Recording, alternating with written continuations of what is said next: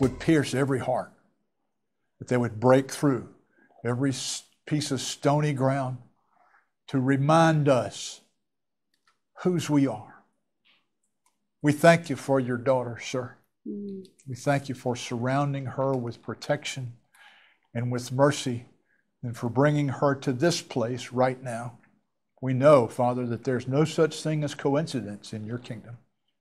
And so we know that this is a divine appointment, that somebody, maybe me, needs to hear what Valerie's going to share. And so, Father, as the leader of this congregation, I relinquish this situation into my sister's hands and put her in that place of the leader of the things that we will learn at this point. Now we cancel all of the plans of the adversary against everybody here who would stop or try to inhibit what is being said or what they will hear. Give us all ears to hear and a heart to receive what Valerie shares. We ask it in the name of Yeshua. Amen. Amen. Thanks, sis. You're up. You get the little light on? I think we got light. Is You're that good. It? Well, as he said, my name is Valerie. My family calls me Chanel. And some youngsters in my life like to call me Little Val because there's another Valerie in our group. So she gets to be Big Val and I get to be Little Val. And you're going to hear me say, that's okay. I'm vertically challenged. So you're probably going to hear me say a few things like Yahuwah. Yahuwah is the Father. Some people call him Yahweh. Some people call him God. I call him either Abba or Yahuwah. And my Savior, your Savior, Mashiach, I call him Yahusha. Some call him Yeshua and some call him Jesus. But we all have the same purpose. We're all seeking after his truth. And I just want to share a little bit about my story. I'm going to try to keep it really short. She said 30 minutes, and I was like, I'm a lady. I love to talk. And especially when it comes to talking about him, I have so much to say. But I will start by saying I was born in Oklahoma. My dad was in the military, so he traveled all over the place. And so he took me from Arkansas into Oklahoma, and I was born there. And I think like most of us who have come to know him and come to know his truth, it's almost like the enemy had set out for us long before we even knew what to think or how to be a child or how to be an adult. I feel like at a very young age, he was already there trying to destroy me. I can remember things and remember thinking, why is this happening? But I was talking with my friends this morning, and this morning when I woke up and I had this outline, Abba gave me one of my first memories. And I had this beautiful princess bed with like a white wrought iron and then this little comforter, and I loved it so much.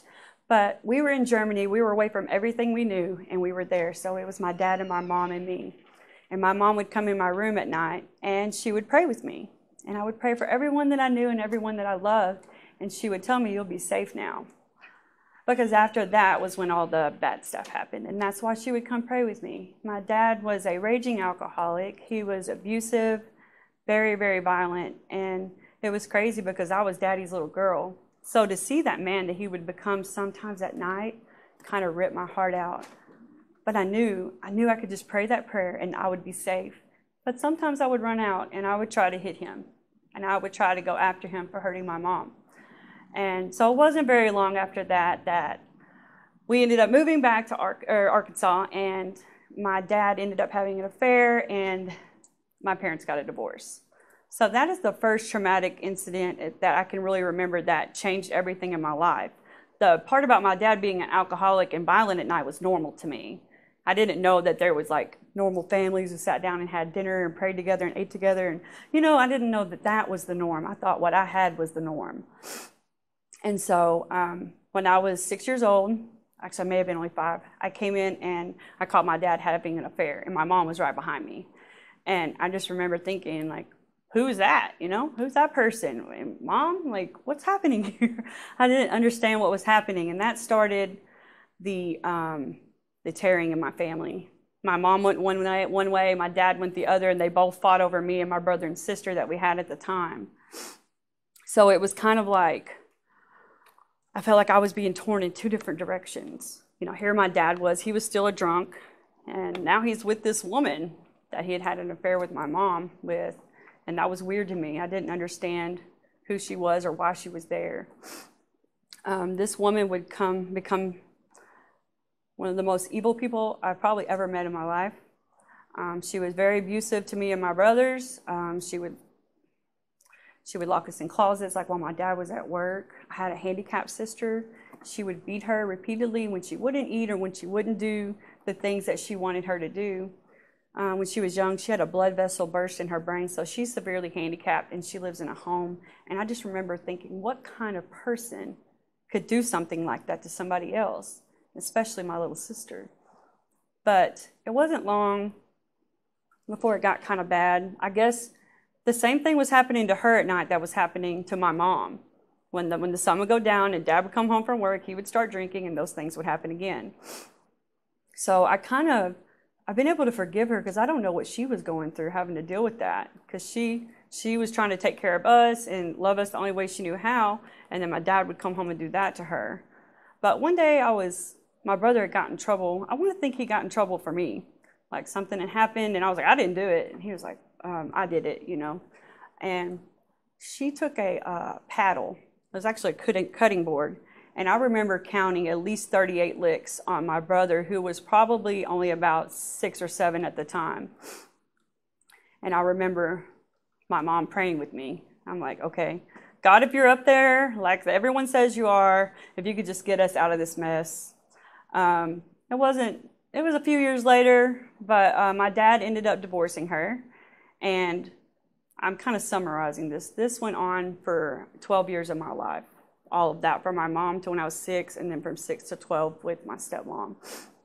And in the middle of that, my mom is nowhere about the time I'm about 10. She just stops coming by. She stops calling. I don't really know what's going on.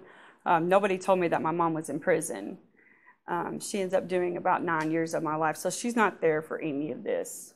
And I don't know why she doesn't want me. I don't know why she doesn't come or why she doesn't want to spend time with me. I have this crazy stepmom who's abusive, and I have a dad who's drunk, and I never know what he's going to do. So I'm just like, what is going on with my life? So shortly after that, my stepmom and my dad get a divorce. He can't stop drinking. He's still hitting her. By now, I'm one of 6 kids. And she takes her children and she leaves me with my dad.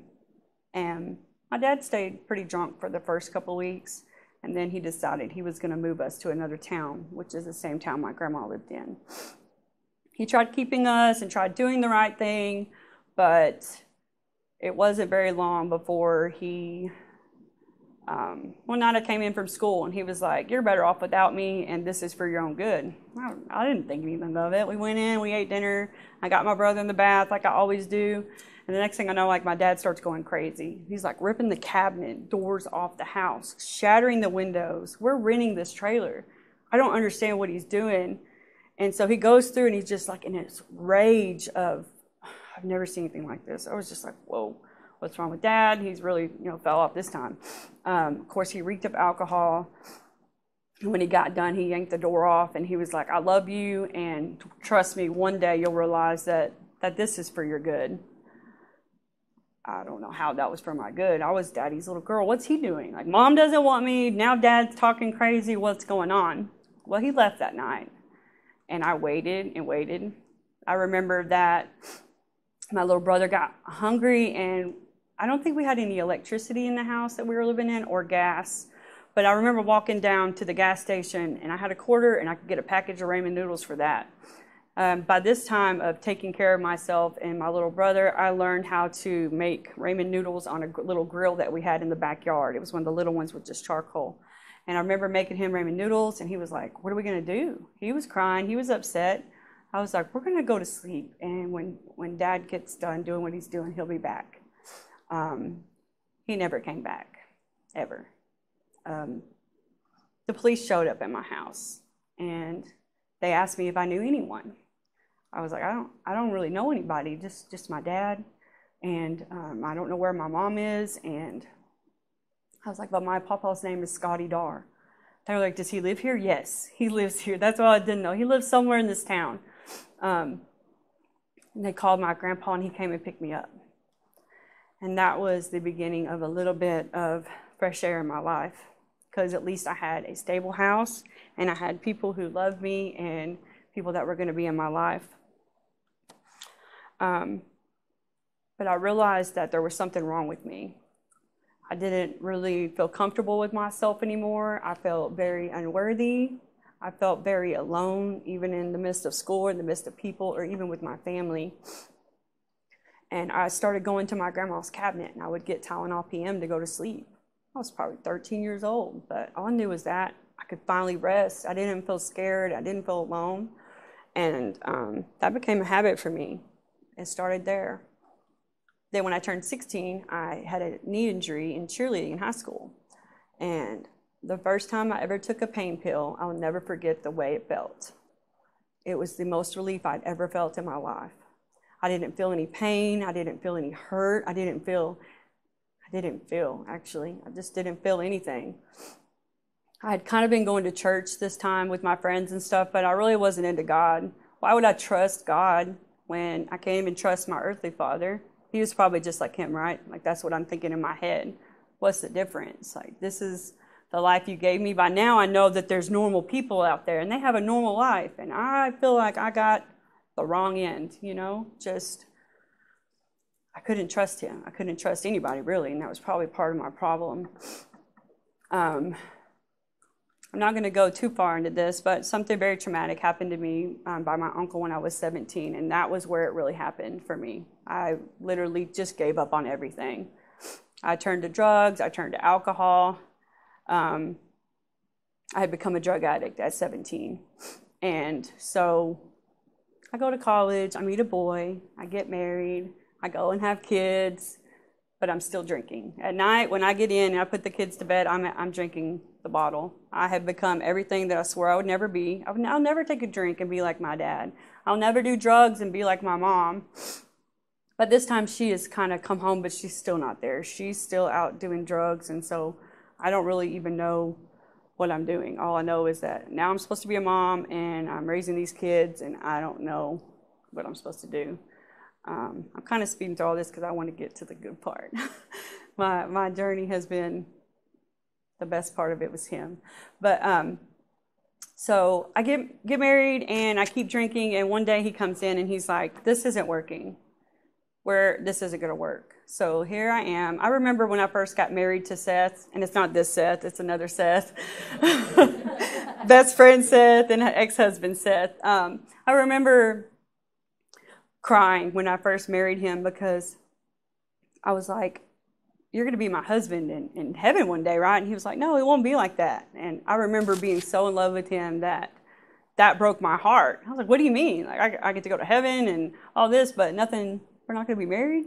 So it was a heart-wrenching moment for me. That was just, it was one thing after another. I had this mentality, nobody wants me, I'm not worthy, and I'll never be good enough. So I didn't even understand the point. So I made the hardest decision I've ever made in my life. I know the road that I'm about to go down, and I have to walk away from two of the most precious things I've ever known, my babies. And their names are Parker and Trent, and they were 3 and 1. And I left that day, and I packed up my stuff, and I took everything I had, and I just walked away. That's how you want to be, that's fine. I can't take them with me, though, because I know what I'm about to do. So I left, and I moved to another town, and they stayed with their dad. So this is the part where it's the same thing over and over again. I would date different men. I would get drunk. I would get high. I was addicted to methamphetamines. I used it intravenously. I was addicted to pain pills, alcohol, marijuana, and just about anything that would make me numb. My object in life, because I was kind of chicken, I didn't have enough courage to actually kill myself, but I thought if I could kill myself slowly, then everybody one day would really regret everything that they did to me.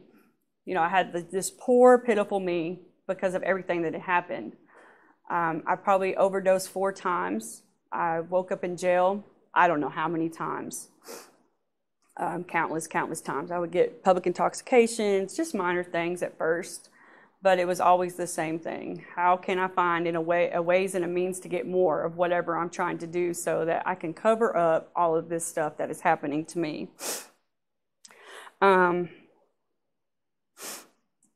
I met this guy named Nathan. And when I say that I have been with the devil himself, and I don't know any of you other ladies, if you've met a guy like this, it was that guy. He was my father, made over. When the sun would go down, he would start drinking and he would beat me. Many times I would have to tell my mom that I got jumped by multiple people.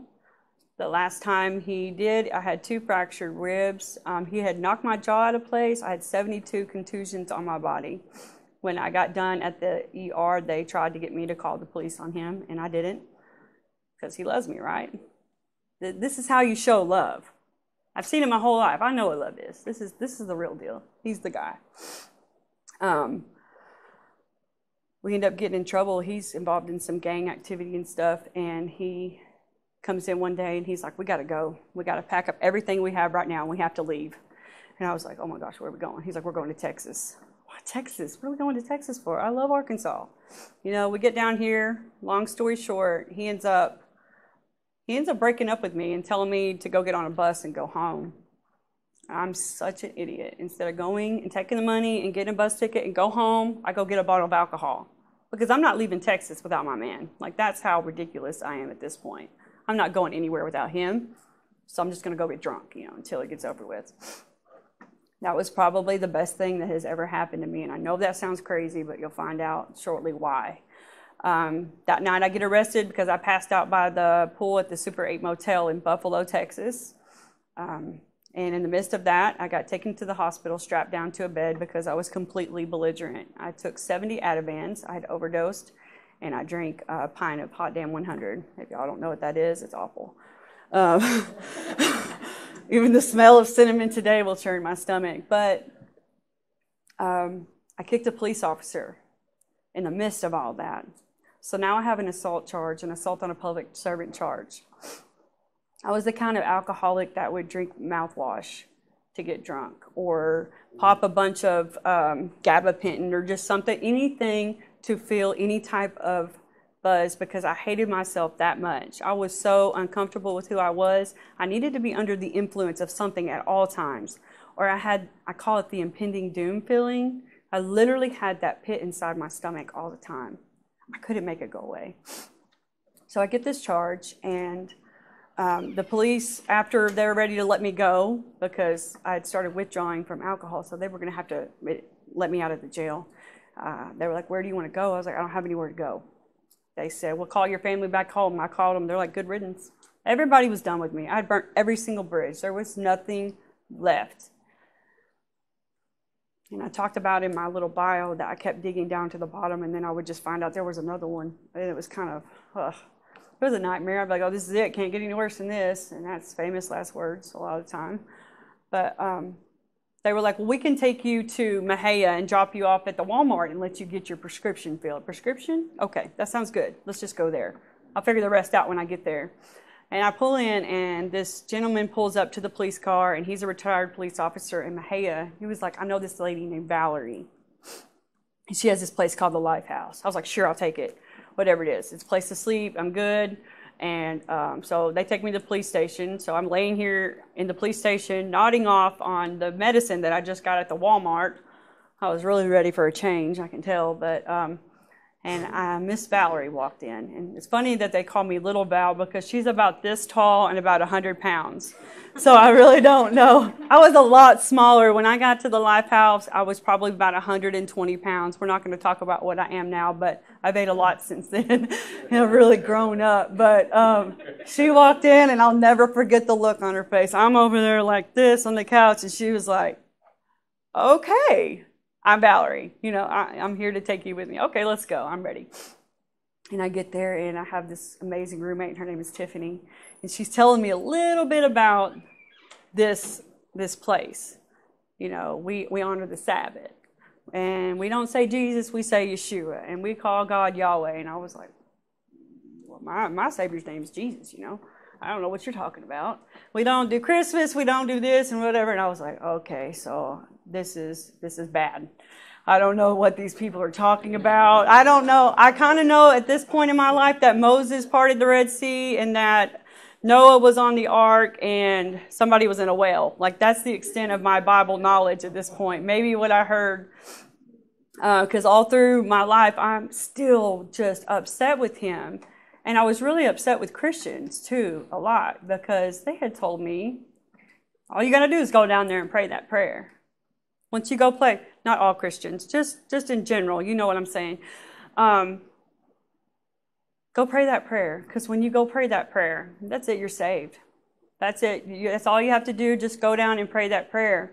And I remember my friends would invite me to church, and I'd be like, go down there and pray with me, please. Just pray. And I would beg him. Take this away. Please, I don't want to drink anymore. I don't want to do drugs. I don't want to sleep around. I don't want to do any of this anymore. And it would last about 2 days, and then I would be right back to it. No one ever discipled me. No one ever pulled me aside and said, this is how you be a young lady. This is how you walk this out. Well, until one over there. But I'll get to that in a minute. So here I am at the Lighthouse. I'm mad, but these people are talking about God and how he's going to change my whole life. And of course I rebel, because I am just like the children of Israel, constantly complaining, and I just want meat, and I just want cucumbers that I left back in Egypt, and I want all of these things. Instead of trying to look and see what it was that he had for me while I was there, I ran back and forth. I would leave and come back and leave and come back. Well, one time I left and I didn't get to come back because I woke up in county jail again. But this time I'm on probation for kicking the cop, right? And they were like, you stole a car and you got a DWI. I was like, no, that wasn't me. You got the wrong person. Man, you were the only one in the truck. No. They made me do it. You know, I had every excuse in the book. And then they took me back to the holding cell, and I realized what was happening. I was like, oh, you're trying to get me like you did Paul. This is my moment. Because I had kind of learned a little bit being at the Lifehouse. I would listen. We went to Miss Vicky's, and we would go to Shabbat. And so I was like, okay, this is that moment. And I remember getting on my knees against my little bed there, metal bed. And I was like, I don't know what you're doing in my life, but I'll tell you what, I'll give you 3 years. I'll give you 3 years just like Paul. When he went and studied by himself, or I tried to look at, I can't remember what the name of that word was, Arabia, or, do you remember? Huh? I thought somebody said it. But I just remembered somebody saying that after he was blinded on the road to Damascus, that he went and studied for 3 years after the point of that. And I was like, okay, so that popped in my head. I was like, okay, I'll give you 3 years. And I tell you what, I'm going to honor the Sabbath, like I heard. I'm going to do my best to eat clean, because at this point, I still really like bacon. And I'm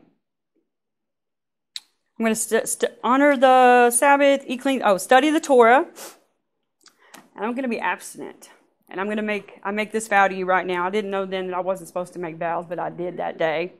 And that was it. I was on my way to prison. I got 9 months for the first round for stealing the truck, and I got 6 years for the assault on a public servant. And I remember the day I got to prison. I thought I'd had some really bad days, but there's nothing like that. I was belittled. I was ridiculed. I was stripped completely down from everything that I have ever had. If you want to know what it's like to be completely uncomfortable, be told 24 hours a day what to do, when to do, and how to do it, don't ever go there, because it's just really bad.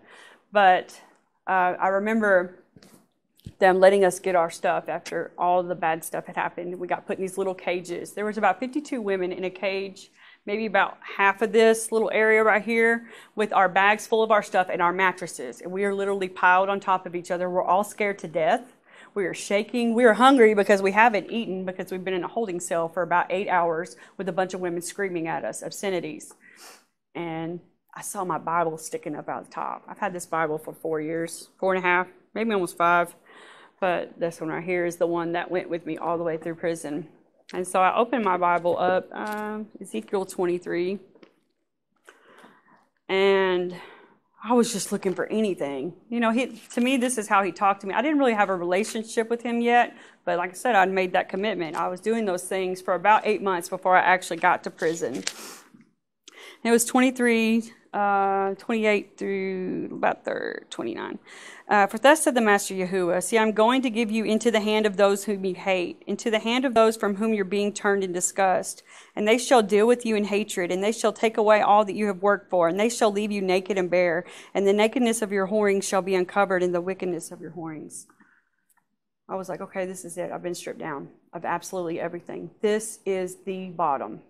What am I going to do about it? So when I first got there, I was like, okay, I'm going to give up TV.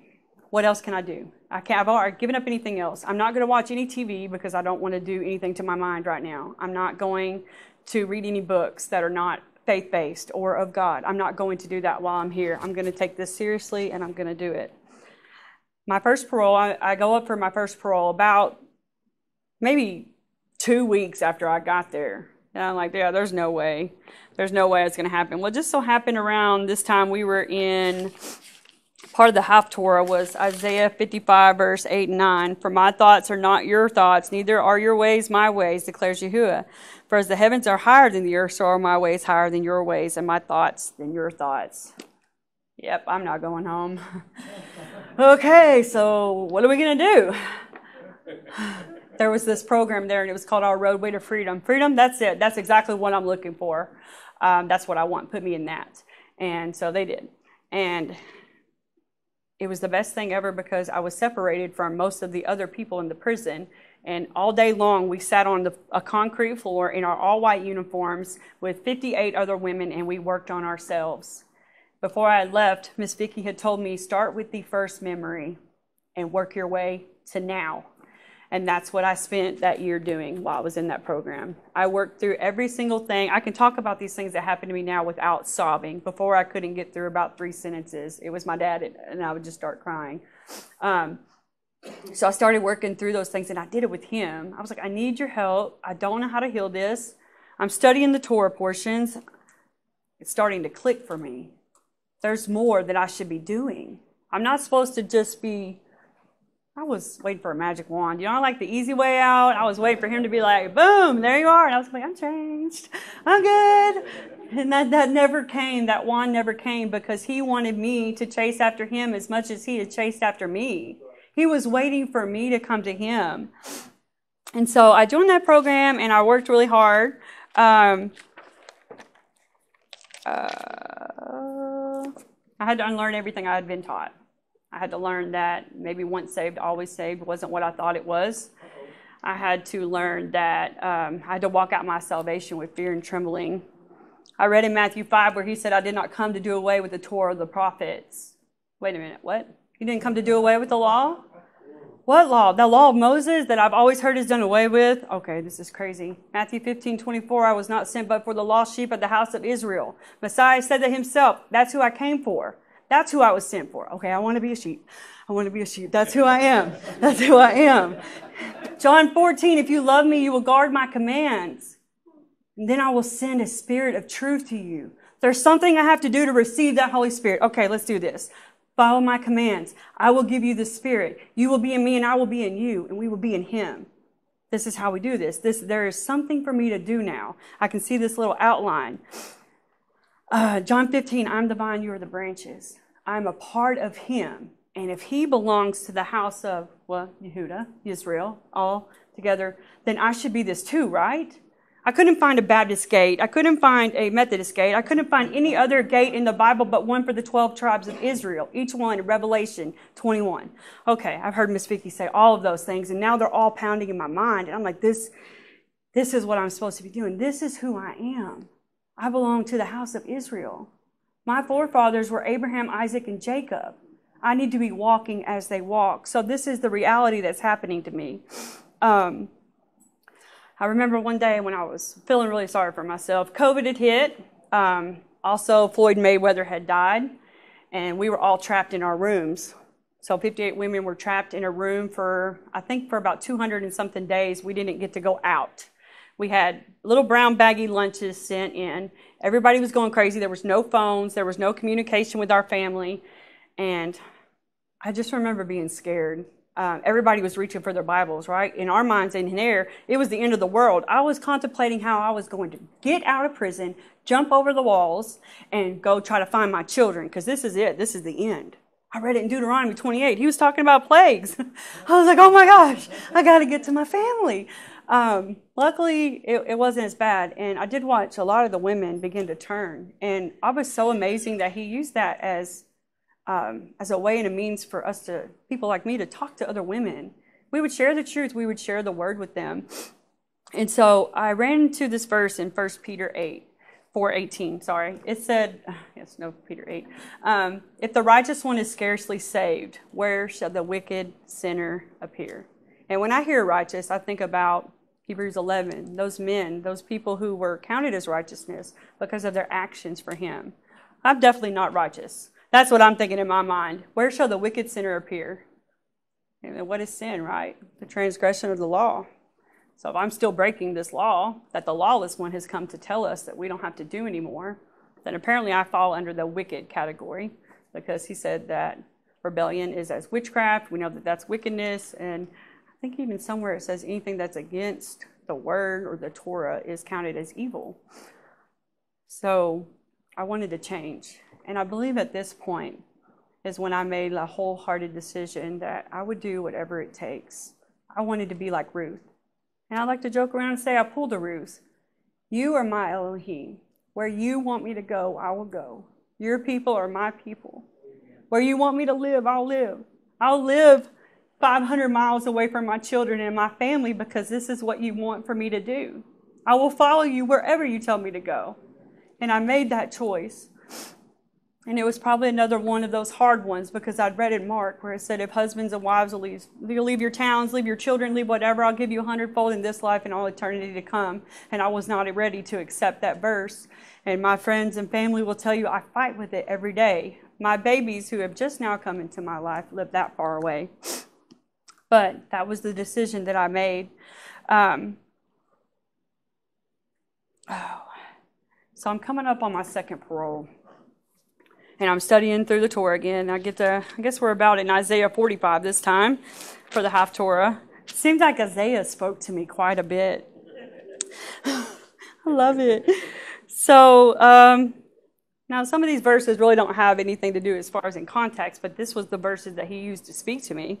Thus said Yahuwah to his anointed, to Koresh, whose right hand I have strengthened, to subdue the nations before him and ungird the loins of the sovereigns, to open before him the double doors, so that the gates are not shut. I go before you, and I make the crooked places straight, and I shatter the gates of bronze, and I cut down the bars of iron. I was like, that's it. I'm out of here. Finally. There's big gates. It's all iron. It's all metal. I'm going home. And then I got the letter. Guess what it said? My ways are higher than your ways, and my thoughts are not your thoughts. I was like, what is happening here? My family was outside petitioning that I would not make parole. They were going before the parole board and telling them not to grant it to me because I wasn't ready. If I would have known that at the time, I probably would have hated them even more, because I still had so much hatred in my heart towards them. I was like, they just abandoned me, nobody wanted me, and they've all turned their backs on me now. It wasn't true. They were doing what was best for me. Even the mother of my children was petitioning the parole board. She's not ready. She's not ready yet. So I got denied again. And for 2 weeks, I didn't talk to him.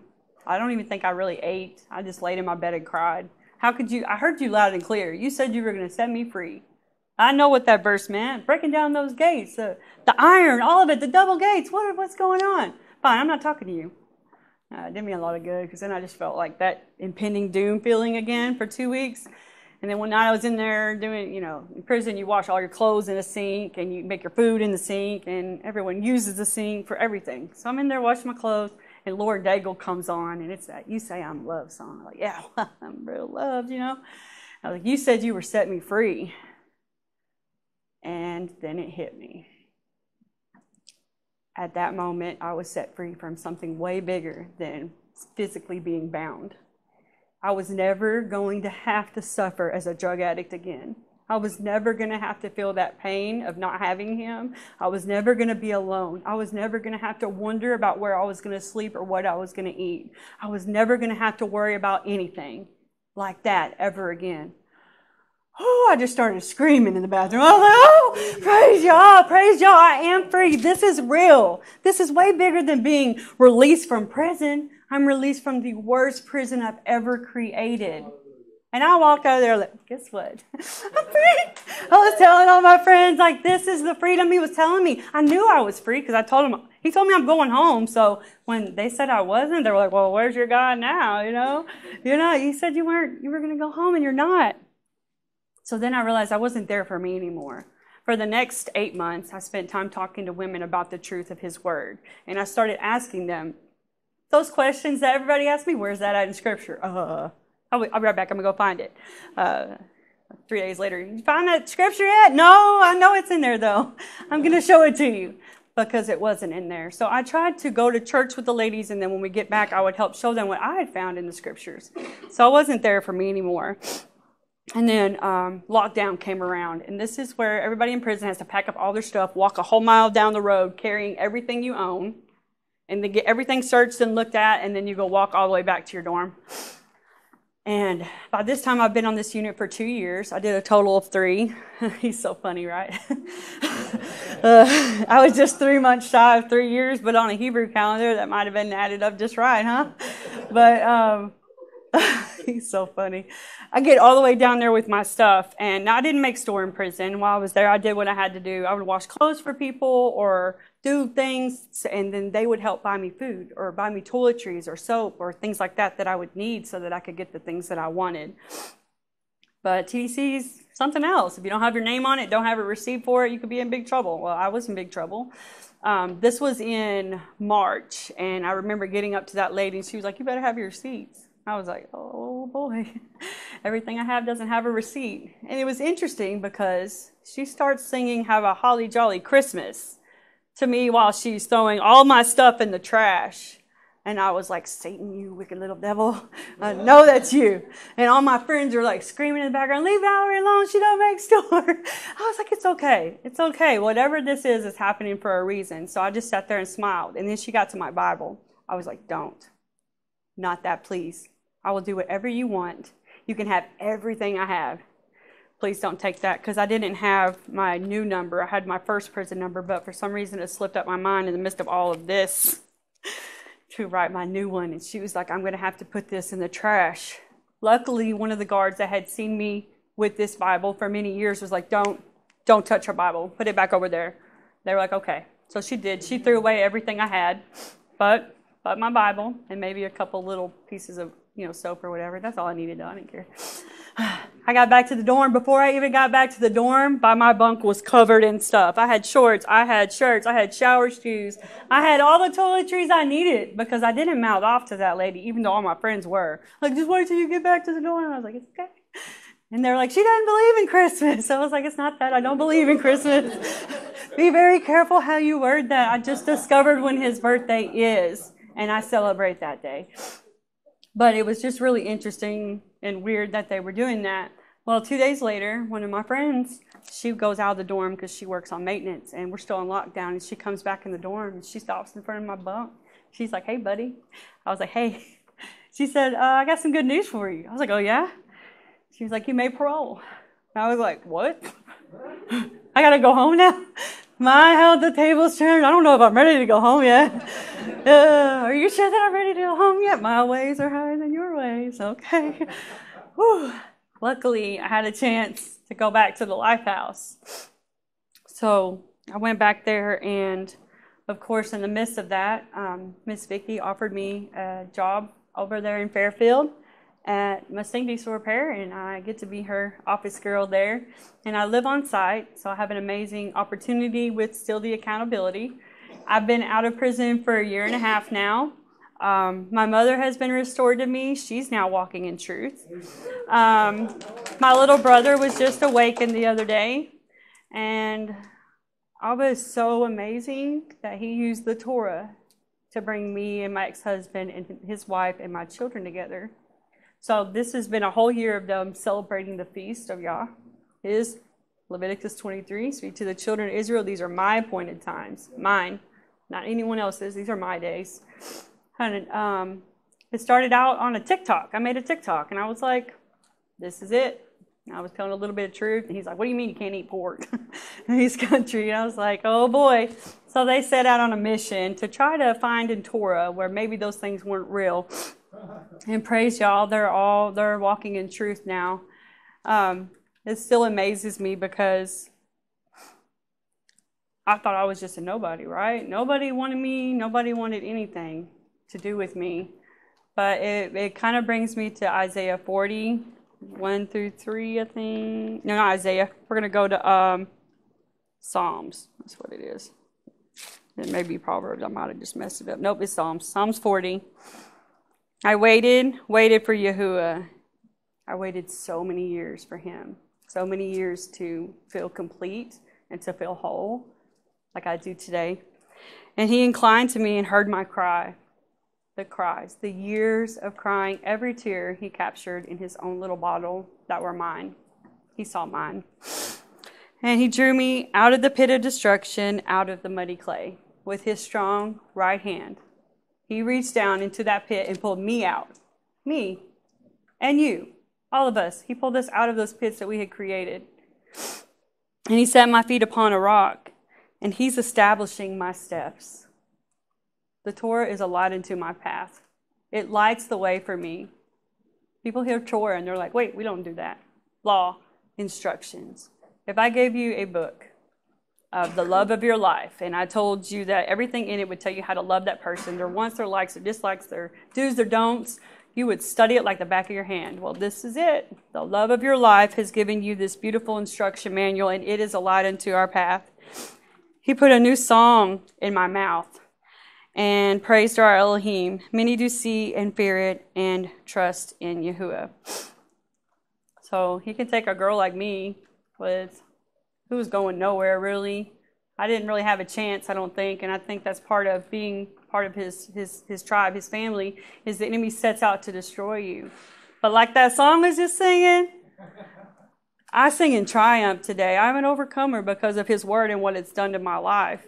And so he took a convict, a no good person, and now I just get to be his kid. And I have a relationship with him today that is about love and grace and mercy. And I know who I am today, so I have worth. I never did get to see my dad again after that. He died at 52.